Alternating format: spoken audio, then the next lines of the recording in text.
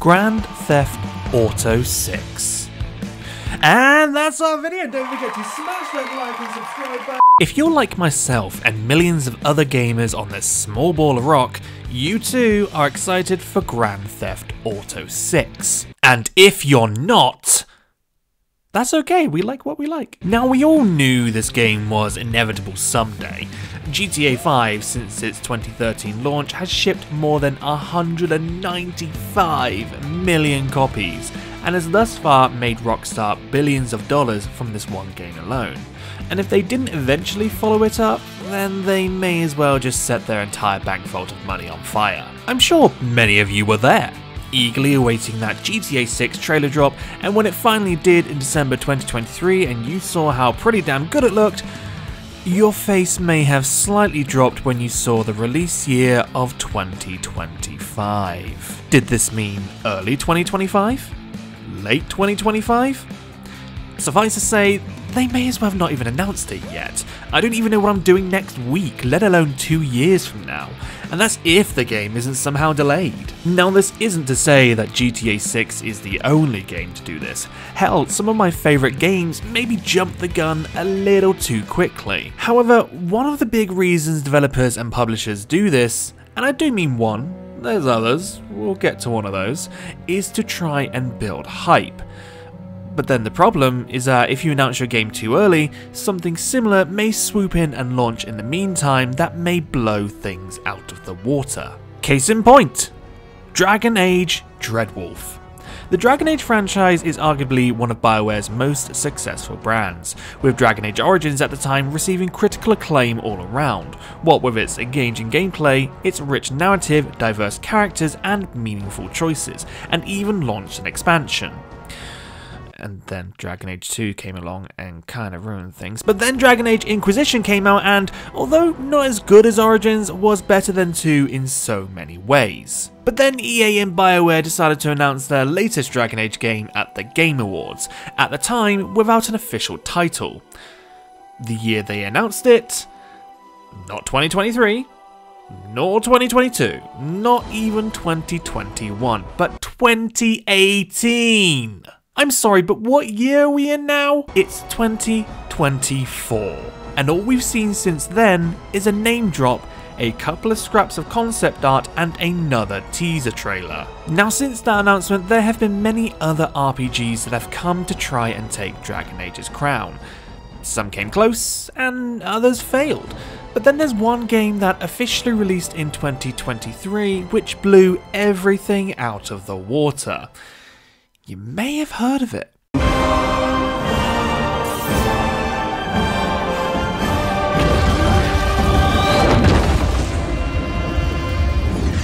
Okay, yes, I'm sure some of you are probably thinking, but wasn't even Baldur's Gate 3 announced early-ish, like 2019? Absolutely, and I'm not disputing that. However, at least here, not only were Larian very transparent throughout the game's development, but they also put their game into early access 1 year later, so at least people had something concrete to play for the 3 years up until its official launch. My point is that since Dragon Age DREADWOLF's announcement, Baldur's Gate 3 came out and set the bar incredibly high on what an RPG could achieve, whether developers agreed with the sentiment or not. This now means that when DREADWOLF comes out, and if it's not up to the high standard that Baldur's Gate 3 set, it could be in some serious trouble. Hell, even if it's a good 8 out of 10 game, which for me I'm fine with, there will be players out there who will compare Baldur's Gate 3's 10 out of 10s and DREADWOLF's 8 out of 10s and call it a shit game without even trying it. It's the way the world unfortunately works now. If your AAA game isn't getting 9s or 10s across the board, somehow it's dead on arrival, even if it is such a dumb mindset to have. Now, it's entirely possible that since its announcement, maybe it's gone through some sort of development hell and was meant to be released a while ago. It is published by EA after all, but, you know, I might just be a small little YouTuber, but maybe, and I'm just spitballing here, you announce something when you actually have something to show. At least GTA 6 announced this early had a gameplay trailer to show. Like, what is this? What is this? This gives us basically nothing! On the plus side, at least DREADWOLF is the only time BioWare and EA have done something like this in the past decade. What do you mean this isn't the only time?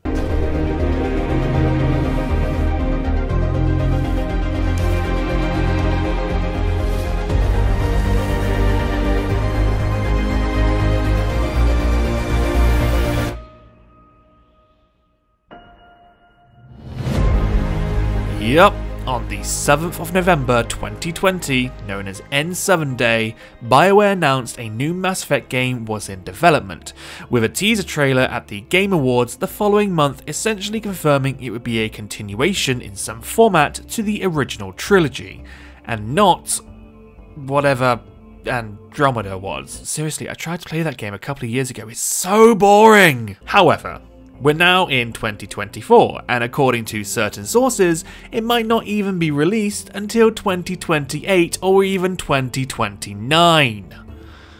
It's just unreal. Which is the engine they'll be using to make it. Anyway, the original Mass Effect trilogy is arguably one of BioWare's best pieces of work, and after following it up with a game that I shan't mention again, it appears BioWare wanted to recapture the magic that the first 3 games distributed. But why? I'm not saying this is the official reason, but if I had to go on a wild guess, corporate greed.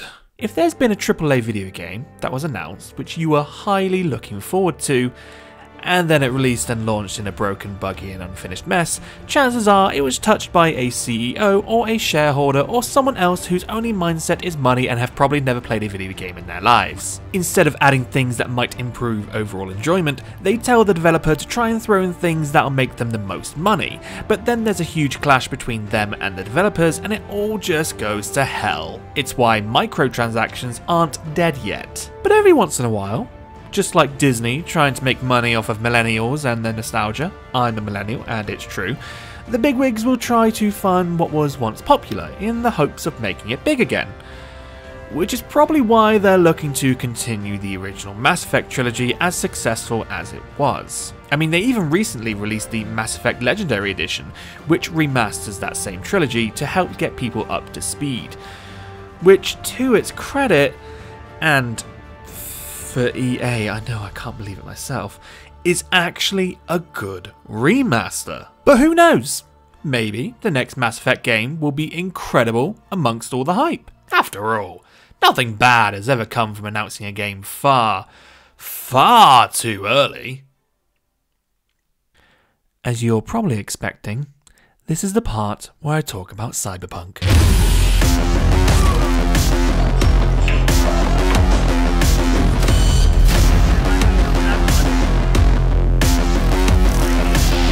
It's a city of dreams, and I'm a big dreamer.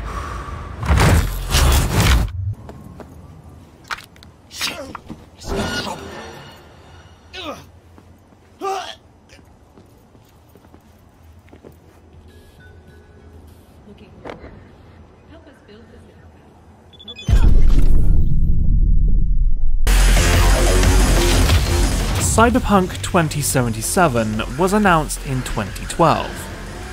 Just think about that for a second. 2012.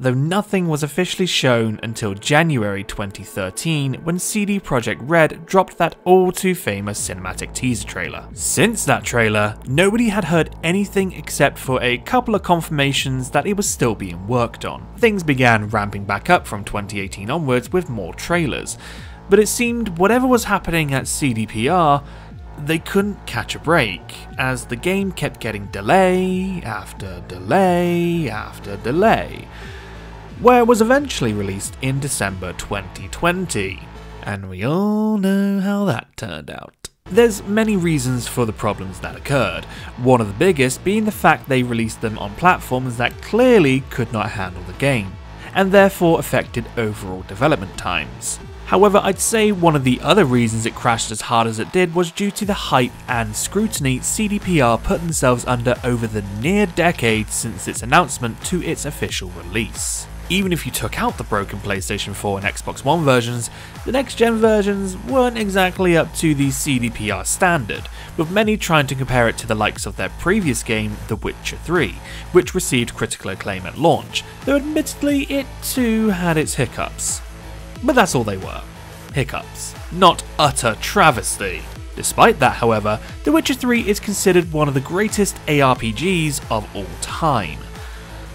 I'm not saying that announcing their game far too early doomed their reputation, but I'm not saying it. Many people say that the game is a lot better off now than when it first launched, and perhaps if they had announced their game when it was, actually nearly finished, expectations would have been kept in check by players, and there wouldn't be such a level of distrust that we haven't been able to fully recover from since Alien Colonial Marines. Why the hell does Randy Pitchford still have a job in the games industry? On the plus side, at the very least what came out of this was CDPR having some transparency with its audience, letting everybody know where they're up to in their current projects. Front-facing, it was seemingly a huge lesson for them, though whether they've learnt from it behind the scenes remains to be seen. As we near the end of the video, please allow me to list some games that had their official announcement reveal more than 2 years ago and have yet to be released, for whatever reason, as of April 2024. Fair warning, if you're watching this video many years in the future, most of these games will have already been released, but there's a good chance some were just straight up cancelled. In no particular order. Avowed, Beyond Good and Evil 2, The Elder Scrolls 6. Todd, why the fuck did you announce this 6 years ago? The Outer Worlds 2, Hollow Knight Silksong, Senua's Saga, Hellblade 2, Fable, Dragon Quest 12, Kingdom Hearts 4. We can't let Tetsuya Nomura get away with it again! Wolverine, the Max Payne remakes, Path of Exile 2, Project 007, a new Skate game, Star Wars Eclipse, Prince of Persia The Sands of Time remake, Metroid Prime 4, Star Wars Knights of the Old Republic remake, System Shock 3, a new Tomb Raider game, a Splinter Cell remake, Perfect Dark, Crysis 4, and last, but certainly not least because this segment is going on for way too long, Party Crasher Simulator. I don't know, I'm sure someone out there is checking every day for a release for this. Now, I get it, people. I get severely hyped about game announcements too. Many of the games on the list I just read out I'm actually looking forward to. But what are we doing? It's all just noise. It's publishers playing with our expectations in the hopes of keeping our eyes on them for as long as possible so they can, potentially, sell you some other cheap and broken shit in the meantime. And yet there's nothing we can do. Sure, maybe you're not looking and hoping to make a difference by not doing so, but millions of others out of your control are looking. At the end of the day, it's the publishers that are hurting themselves when a game announced a long time ago that's been in development hell flops hard because of the negative press. And then we get layoffs. But they wouldn't dream of laying off the big CEOs being paid millions of dollars who made these decisions. No! Let's lay off the quality assurance worker paid less than $40,000, crunching 12-hour days, working 6 days a week, only for the CEO to say, "We hear you."